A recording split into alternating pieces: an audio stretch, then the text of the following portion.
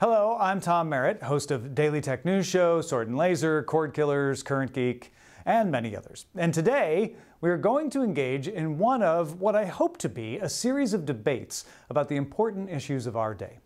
I'll invite a special guest to join us to take the other side of the issue from me, but the topic at hand for us to debate today is Han shot first. Now, there's no doubt that Han shot first. That's not what we're going to debate today. Han did shoot first in the early version.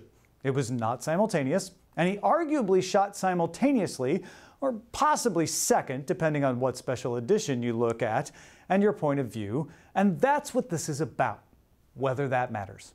To me, Han shooting first or not didn't ruin my childhood, it didn't change my appreciation for Star Wars, and it really doesn't even disrupt that scene. They're shooting, Greedo dies, spoiler alert, that's the end. However, my special guest here disagrees with me. Yeah, it matters. Han shot first. I mean, good, bad, and the ugly, somehow it doesn't matter if all three of them are pointing guns at each other, right? No, it matters. It matters what happens when someone shoots.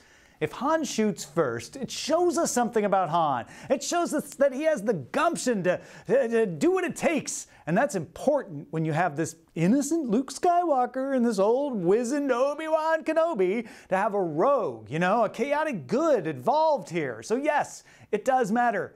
And changing that changes the story. It undermines the story and makes it less impactful. Thank you for that. I understand where you're coming from. I do understand that there is an element to Han that is roguish, as you put it, chaotic good. That is important as a counterpoint, but whether he shot first is not essential to Han Solo's character.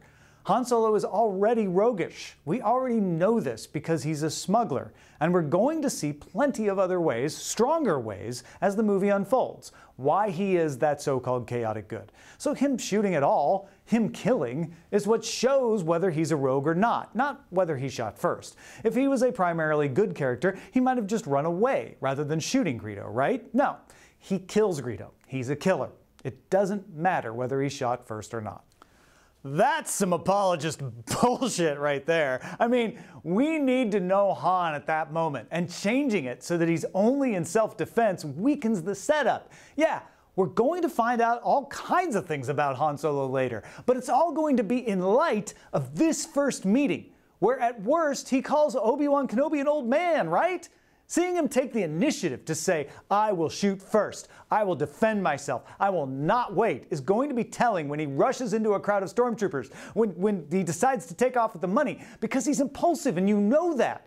If Han only defends himself, well, he's just another good guy, just another brown shirt in the rebellion, and it's not surprising at all when he shows up at the end. I don't see how you can say it's not surprising at all when he shows up at the end, simply because Han didn't shoot first. These are practically simultaneous shots. I guarantee that most people, if they didn't know there was a change, and it might be hard to find people like that now to do a scientific test, but if you showed them these clips and said, what's different?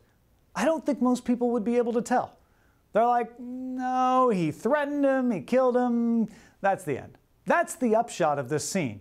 And the order of events is just something people looking to have an argument are going to pick on. All right, I know I only get 3 of the rounds because you're trying to suppress me, whatever, like I get you got your formats. But yeah, no, it does matter. And I'm not just looking for an argument. You wouldn't even have a show if I wasn't looking for an argument. I'm trying to preserve the filmic intent of one of the greatest works listed as one of the top 20 films of all time. You don't see people going back into Citizen Kane and Godfather and messing around with it. And those elements matter in stories this important. The rest of my case. Well, there you have it, folks. It's up for you to decide whether Han shot first mattered or didn't. Thank you to my special guest for joining us today. Like and subscribe, and we'll talk to you next time.